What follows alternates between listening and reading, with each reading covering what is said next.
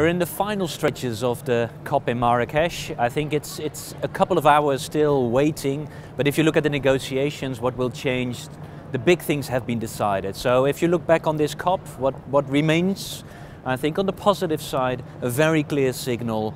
The world is moving ahead and we are not let ourselves stopped by one country, not even by the United States. And this clear message to Trump was given without really mentioning him explicitly, but it was a clear signal. Everyone wants to move ahead. Also the Chinese we talked to today, they very clearly signaled that they will go ahead and they won't slow down because of elections in the United States. So that's the positive side. But now if you then look at the negotiations on the technical details, it was slow and it was tedious.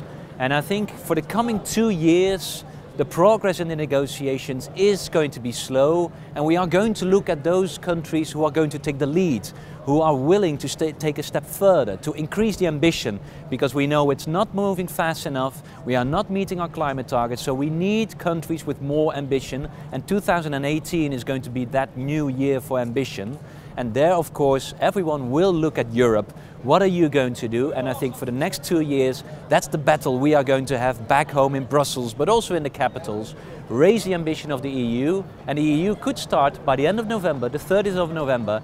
They will release their winter package on energy efficiency and renewables, and that's the moment where Europe can take its first step for more ambition.